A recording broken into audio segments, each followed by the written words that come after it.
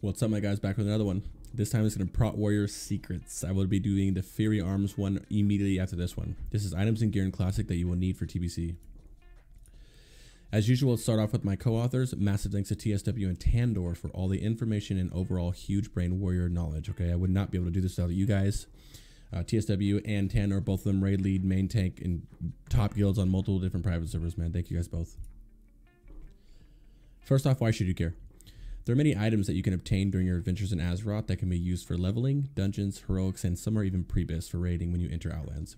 If you get any of these pieces, keep hold of them and you can find yourself saving some time, sanity, and even gold. As you guys know, there's more to a tank gear than just keeping a set on you. You can build your tank for whatever situation you're about to attempt. Some can lead towards threat, stacking expertise and hit. On the other hand, some choose to have more survivability, stacking stamina, armor, and avoidance, which might not be that big of an issue if Classic TBC is going to be as easy as Classic is, but no one's going to know yet.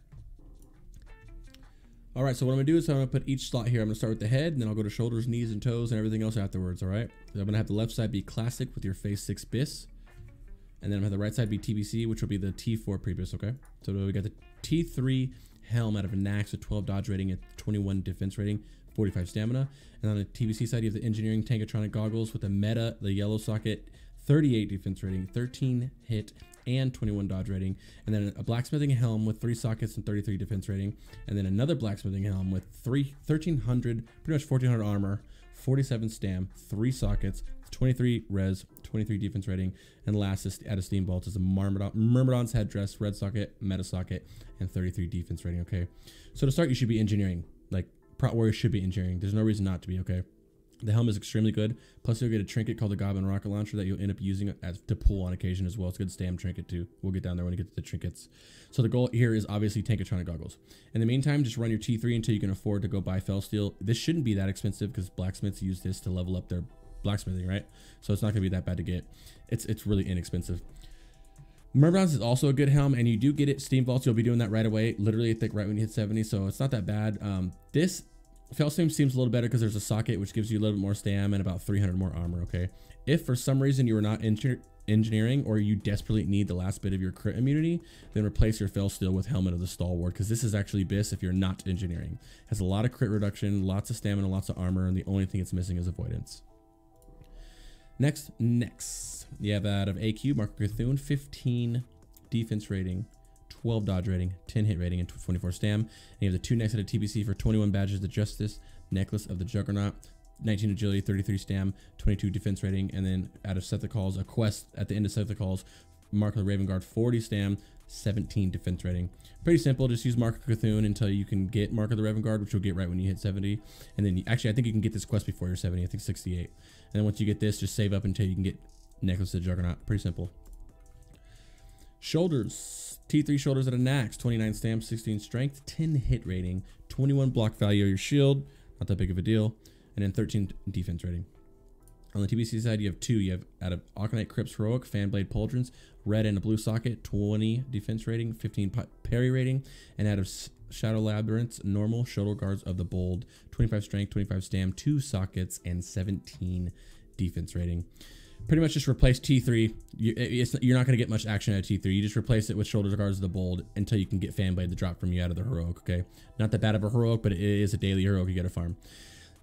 Now, since we're coming from Classic, though, your T3 shoulders should already be enchanted, you know, with the Nax enchant. So really, you can just wear your T3 until you get to your Fanblade.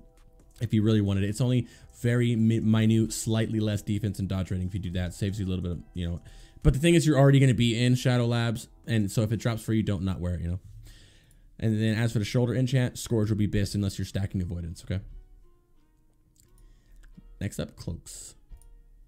At a Nax, you have the Crypt Fiend Silk Cloak, 14 stam, 10 defense rating, 12 dodge rating, and 10 hit rating.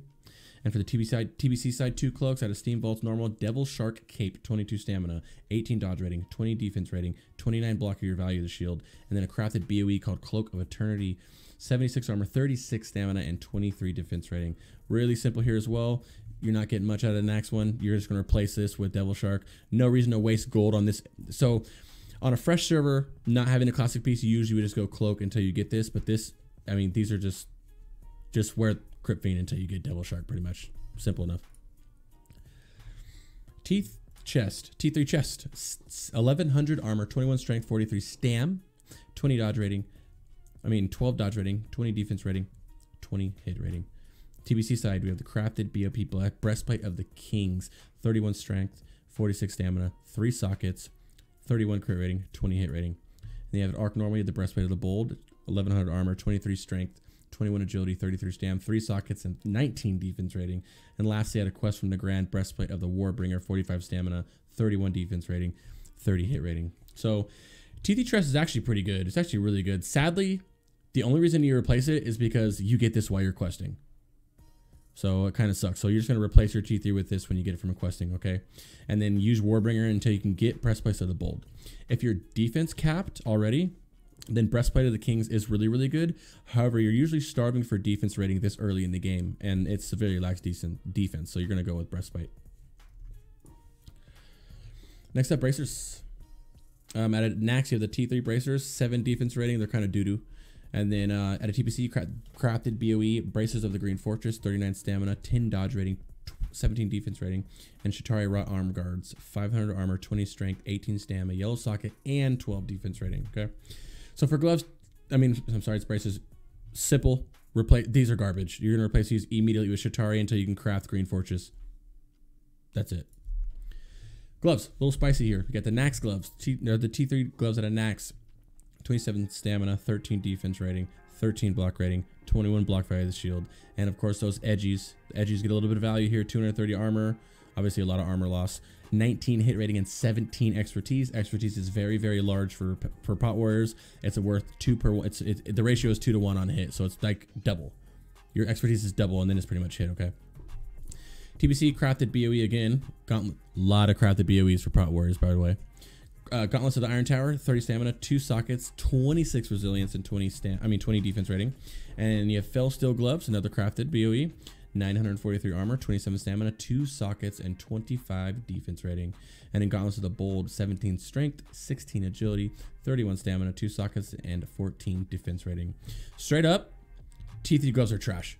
And Edge Masters, while they're still nice, it lacks all the survivability, okay? So just stop what you're doing right now and go pick up these Fell Steel off the auction house locally. They're cheap. Just pick them up, okay? Now, Gauntlets of the Iron Tower are really good. However, they are very expensive and typically only used if you need the resilience for crit immunity, okay? Gauntlets of the Bold, though, you'll end up getting while you're doing your rep grind. And because you have to go Steam Vaults, you're chain running Steam Vaults, so you're going to get these anyway at some point. But they also fall slightly short of the Fell Steel. So it's going to look like you're replacing these with Steam Vaults when you get it, unless you just buy these from the AH.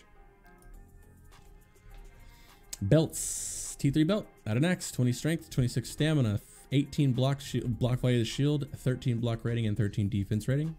TBC side, out of Slide Pins Heroic, you have the Girdle of the Immovable, 17 strength, 33 stam, 2 sockets, 18 defense rating, and 12 shield block rating.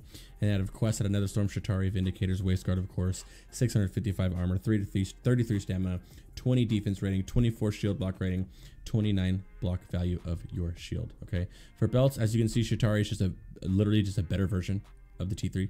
So just replace T3 when you get this quest when you're about 67, 68. You get it. It's so easy. You just wear this until you can get Girdle to drop from you out of the heroic. People always are trying to. Slave Pins is probably the most popular heroic that gets ran for the casters. There's a Quagmire Eye trinket that comes out of there, so it's really easy to get in there, do it every day, and end up dropping. Okay.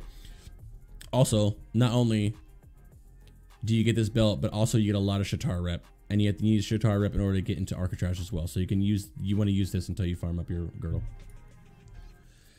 Legs, T3 legs, 23 strength, 983 armor, 37 stamina, 19 defense rating, 12 dodge rating, and 32 block value to your shield. On the TBC side, Keepers of Time Revered, Time Warden's leggings, 1000 armor, 57 stamina, 3 sockets, 11 dodge rating, and 18 defense rating. And of course the crafted BOE Fell Steel leggings, 1200 armor, 39 stamina, 3 more sockets, and 33 defense rating. Okay, now the T3 pants are pretty bad, I'm not gonna lie. You'll replace them pretty much right away with, of course, Fell Steel, which of course will not be that expensive, as they are best for mitigation and avoidance, thus they are considered BiS. Meanwhile, Time Wardens are really close, so if you're broke and you do not need Def Cap, go ahead and swing Time Wardens if you want. But like I said, you're gonna need Def Cap. Def Cap's kind of hard to get this early on in the game. Boots. T3 boots, 756 armor, 15 strength, 34 stamina, 13 defense rating, and 12 dodge rating. And the 2 from TBC had a Mana Tombs Heroic, boosted the Colossal, 800 armor, 22 strength, 27 stamina, 2 sockets, and 19 defense rating. And a quest from Mana Tombs, ironically, Flesh Beast Metal Greaves, 25 stamina, 18 defense rating, and 28 dodge rating. Really easy here. Replace T3 with Flesh Beats until you can farm up these boots, okay? They're not cutting it. These are just literally a better upgrade than T3, so you're not going to roll T3 here. Just get it. You'll get these from a quest before you're 60, and then you start doing heroics. I mean, before you're 70, sorry, and then you'll start doing heroics and get that. Next up, Spicy Rings. You have the Nax T3 ring, 27 stamina, 12 dodge rating, 15 defense rating. And out of AQ, Ring of Emperor Veklar, 100 armor, 18 stam, 12 agility, and increases your defense rating by 13. So Lower City Exalted Rep Shapeshifter Signet, 25 agility, 18 stamina, 20 expertise rating. Like I said, expertise is double, so it's really 40 hit. Out of Arc Normal, Elemental Band of the Sentry, 24 stamina, 20 defense rating, 19 dodge rating. And then Mana Tombs Heroic again, Crystal Band of Valor, 27 stamina, 22 defense rating, 16 hit rating. And a quest in Netherstorm, a nice little green ring, which is way better than what you think it would be. 34 stamina, 6 agility, 12 defense rating, and 6 hit rating. Okay, not too confusing here. These rings aren't really going to cut it that bad. You know, Shapeshifters is really, really good. The 20 expertise is equivalent, like I said, about 40 hit. You run this and then run Crystal for a threat set. And if you want to be a little more survivability, then run Elementium and Crystal, I would say probably, yeah. Elementium and Crystal. Drop Vec for, you're dropping Vec right away for Wind Traders, man. You get this while you're questing. It's actually an insane ring. So you're going to wear this until you get your set. Like I said, I don't think, the speculation in the community is that survivability, like building for survivability is not going to be as important because we don't know. One, we don't even know how hard the server is going to be, right? But if the server is going to be as easy as Classic, which is what we're all speculating, you're going to be going Threat. In which case, you just go Shapeshifters and Crystal. Good old Trinkets, the best part, man. Out of BWO, you got 2 of them. Stylene's Impending Scarab. You probably have it still and using it. 24 block rating, 24 block value of your shield, and 20 defense rating. And then Drake Fang Talisman, DFT, 56 attack power, 20 hit rating, and 12 dodge rating. And then out of Nax Kiss of the Spider, crit by 14, hit by 10, haste reading proc 200 for 15 seconds. On the TBC side, you have the both Dark Moons cars. Situational. It's hard to tell if they're going to be available. It's crazy. I mentioned them just in case, so people don't bitch about them in the comments. But 51 stamina, both of them, each of them, one of them, you have a 10% chance when hit by an attack or harmful spell to deal about 100 holy damage to your attacker. That's not that big of a deal. But they're stam trinkets, and that's kind of what it is. You know what I mean? It's this early in the game, you need stamina. You're gymming stamina for everything. Like, you need stam, right? Unless the server's just going to be really easy and you're not going to need stam. But like I said, who knows? Continuing. Engineering Goblet Rocket Launcher, like I talked about earlier, 45 stam, fires a powerful rocket enemy that does 960 to 1400 damage and stuns them for 30 seconds. It also stuns you for 2 seconds. This is used almost 9 times out of 10 on a fresh server. This gets used as a pulling tool. It's an excellent pulling tool for warriors because you have a pulling tool you could, but it's just a really good one, especially for prop values because what's your pulling tool is a prop value. You don't have any range pulling besides your Avenging Wrath. Out of Shadow Labs, you have Adamantine Figure Trinket with no stats on it except for defense rating and an increased armor proc. And then Dabiri's Enigma from a quest. It is 30 defense rating, 125 block rating for 15 seconds. Okay. Now, Warriors have a ton of options for trinkets. I'm not going to be able to show them all. Just know that they're all situational. Okay.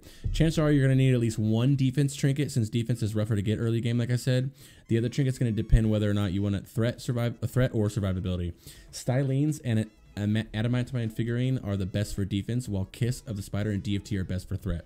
Dabiri's is a solid defense trinket if still under defense cap, and Goblet Rocket Launcher is a solid stam trinket, like I said, and also an excellent pulling tool. So like I said, it's all situational, okay? Next step, the weapon main hand. Okay, there it is. Thunder Fury. Now before I get into this, let me give you a little note about Thunder Fury. Improved Thunderclap was buffed for warriors in TBC, okay? And it now overrides the Thunder Fury attack speed slow debuff and also the threat generated from the damage proc. So it's not amazing for single target, but it can still be used for AoE, okay? Whoops. Next up, Hungering Threat out of Nax. You know what it is, 14 expertise. TBC, you got Mech Heroic, the Sun Eater, 22 stamina, 13 defense rating, 19 dodge rating, and then Fire Guard crafted, 16 hit rating. And the last one's Latcher's Shorted Sword. This is what would be used if you don't have Hungry and Cold. You would use this because it's the same thing. You just get more attack power on it, okay? And agility, and the agility stamina swap. And then the 2 rep ones are Honored Call and Warbringer, okay? They both have this 16 defense rating, 7 hit. This one has 1 more. You know, I never understood why the Alliance one has 1 more hit. That's kind of bullshit, right? But whatever. So for threat, Hungering Cold is really good. It's a very good weapon. It can actually be used into T4 because the expertise is very nice and worth about twice as much as a hit, like I said a million times. If you're blacksmithing and you don't have Hungering Cold, then craft Fire Guard. But a lot of you guys aren't going to be blacksmithing, right? As for the Sun Eater, it's the best for survivability for a very long time. So just keep in mind and just keep it on you just in case you need it. And Latros, like I said, it's just really good for threat if you don't have Hungering Cold. Shieldies.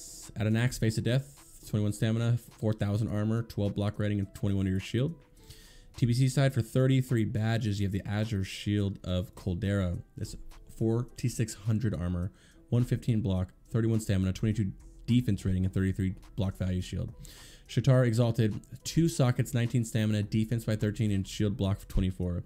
And at a Botanica normal, you have 27 stam, the Aegis of Sunbird. Nice. 19 defense rating and 29 to your shield. Pretty much you're just going to use the Face of Death until you get Aegis, all right? Then use this until you get the rep for Crest, and then use Crest until you have the badges for Ezra's shield. However, there are 2 shields in T4 that you can possibly get, both of them being better than Azure Shield. So it's suggested that you save your badges for something more important like the neck piece, you know what I mean? And just rock the Crest. Last and certainly least, ranged. Out of BWI, the Dragon Breath Hand Cannon, 14 agility, 7 stamina, and out of Nax you have Soul String, 6 stamina, 14 crit rating, 16 attack power, and then you have the crafted BOE on the TBC side, Gyro Balance Corium Destroyer with a socket and 27 stamina, which is nice. The Boomstick, which has 21 stamina and 13 defense rating, 5th Stowing Axe down here with 12 hit rating, and lastly Steambolt's Recoilless Rocket Ripper, X54, 13 stamina, and a 16 crit rating. Pretty simple here as well. Just use whichever classic gun you have until you do Steam Bolts as soon as you get 70 to get the Rocket Ripper. While you're doing your daily heroic every day, and set the calls heroic to try to get Boomstick. And then use Boomstick until you can afford the Gyro Balance Corium Destroyer. And it's that simple, my guys. And that's it. And that is it for this video. Thank you for watching. Like I said, the Arms and Fury Warrior video will be next. Thank you so much for watching, and I hope all this helps someone. It's got to help somebody, and I really hope it does, okay? We have a weekly TBC podcast as usual, every Monday on Cargos Gaming channel. I'll put a link in the description. I also stream over on Twitch at twitch.tv/CricksGaming, so feel free to stop by if you have any questions or shoot them in the comments. And if you wouldn't mind, please smash that like button and follow to help me grow, and I'll catch you guys on the next one, man. Peace.